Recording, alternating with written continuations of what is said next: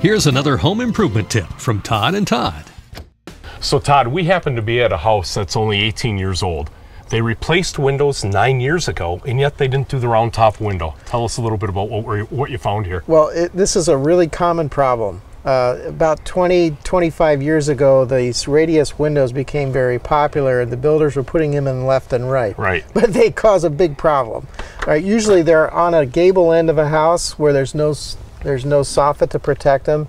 They take the brunt of the snow, the ice, the water, the storms, and they get wet. And a lot of times what we see is what this homeowner had, somebody just covered it with aluminum, and what they covered up was just a completely rotted mess where water and snow and ice have penetrated this wood here and just turned it into, something that's no longer viable.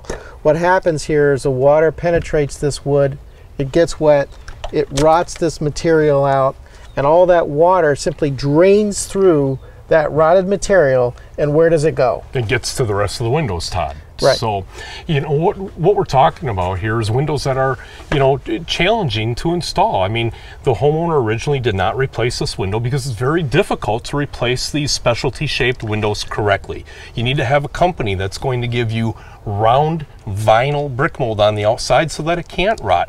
They've got to create templates and get the interior casings and the interior jambs all to look properly, get them cut round top as well. And that's not something easy to do. Right, and what we find out is that a lot of times people just leave this, they leave it go. They sure do. They might replace, like this homeowner did, replace this, but not this. Right. But this is probably the more critical window because everything below it is going to rot because of the water that's draining through it. And we've got a solution for that. Right. We've got a manufacturer that makes an all vinyl replacement window complete with vinyl brick mold around the perimeter.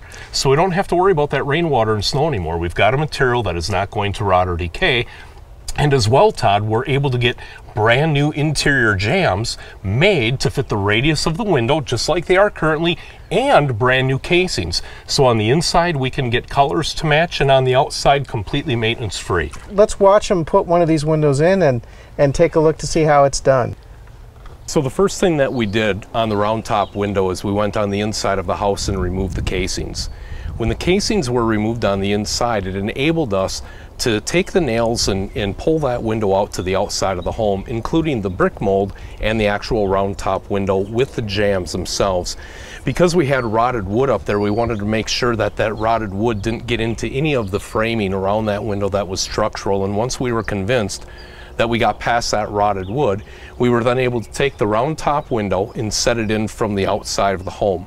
When that window was set in from the outside of the home, we did put some back caulking behind the brick mold previous to that, so that the brick molding would seal that window up to the home and give us a permanent fixture to help keep water and air infiltration from getting in behind. Once that window was installed from the outside of the house, we went back to the inside to put the finished trim work up and get everything completed. We then went to the 3 casement windows below that. When it comes to the 3 casement windows, we really did about the same thing. We removed the interior casing and slid that window out to the outside of the home. And there we unfortunately found a little more extensive damage. So we had to do our repairs and get all the rotted wood out. And then that opening was prepared to put the brand new window in. Once that brand new window was in place and it was back caulked behind the brick mold, we went on to the inside, put the brand new casings up around the interior perimeter, and really all we have left to do now is just finish caulking and cleaning up that window, and we've got a beautiful result. And Todd's got something else to show us about the windows that we actually took out of that opening. Todd? Well, what I wanted to show us is what's hidden. A lot of times we don't really realize the extent of the damage. We thought that we would have a water problem due to the amount of damage that there was in that brick mold on the radius window on the top. What happens is that water, again, drains down and does damage below. This is a shot here of the lower window. You can see the extent of the damage that existed here. Not only did it rot out the jamb of the window, it also rotted out the subsill, which needed to be replaced. And that generally occurs from the window above, the radius window. So this is the kind of damage. Now what we What we put in there is not going to do this. Todd, show them the new full frame brick with the vinyl brick mold on the inside. Okay, Todd, this is actually the difference that we get on the replacement windows that WeatherTight puts in. Instead of having the traditional window with wood framing, and on the outside of the home, we want to cover that wood with aluminum trim to make that maintenance free. With this new replacement window that we're putting, we don't have to do that. The beauty is we have a main frame that is completely all vinyl around the perimeter so that there's no painting, no maintenance, and better yet, in this case, no wood to rot, right? No rot. Okay, and then we finished that off, Todd, with a solid vinyl brick mold around the perimeter so that we don't have to put any aluminum trim on. We don't have to worry about what goes on underneath this window. That old wood is all gone. So we end up with a permanent solution.